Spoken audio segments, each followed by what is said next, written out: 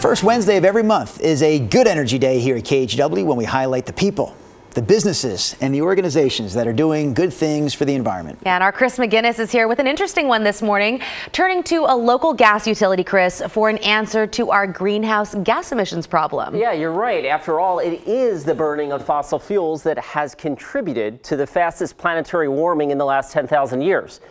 But we depend on that energy. So what if we could still get it and strip the carbon out? Seattle-based Modern Hydrogen says they can through a process called methane pyrolysis. They have perfected their technique, and Northwest Natural just began a 3-year pilot to study the real-world benefits to local natural gas customers. We're producing hydrogen as we speak on site, and that hydrogen is going into our system and it's displacing fossil gas. Starting with a rate of about 0.2%, the hydrogen blended at Northwest Natural's Southeast Portland facility is a first among major gas utilities in North America. And we rip the carbon out of the methane and deliver decarbonized natural gas or deliver hydrogen.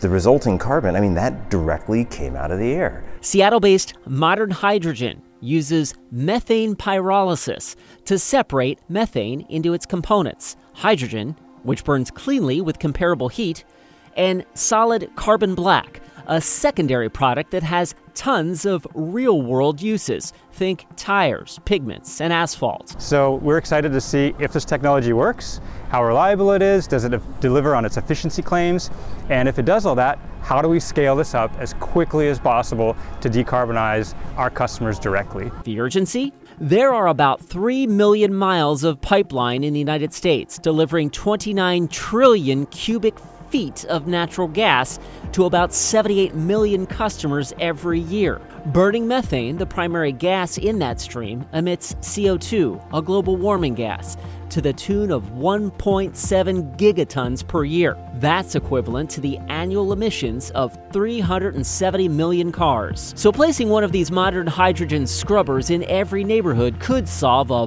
big problem. One scenario we're looking at is deploying these units in front of residential areas and making hydrogen, scrubbing out the carbon, and blending that into the natural gas stream to get upwards of 20% by volume hydrogen delivered to every residential customer. Is it as effective? Does it burn as hot? Does it do the same thing that regular natural gas does? There's been tests of these, of blending tests all over the world. In Europe, the customers didn't notice anything that was different with a 20% blend. And to the dozens of industrial-sized customers across the region? I'm going to put this box at the end of the line right before your facility. We're going to remove the carbon, and you, factory operator, are going to have 100% decarbonized operations, and you don't have to change anything about your business. How does that sound? They have extremely large gas loads. They already have equipment that can be modified to accept large percentages of hydrogen, and they're used to having retrofits done. So we can decarbonize our largest customers very efficiently, at low cost. So guys, in my hand here, I have a jar of solid carbon black. Don't drop it, because it's really messy, right? This was actually sequestered from the gas line. That is powdered carbon black, all right? So it's not to drop, just place it right there. Okay, here, I won't. I will just slide it along to Rodney. Of asphalt. So it turns out that solid carbon, let's pass that down maybe to Rod. Yeah.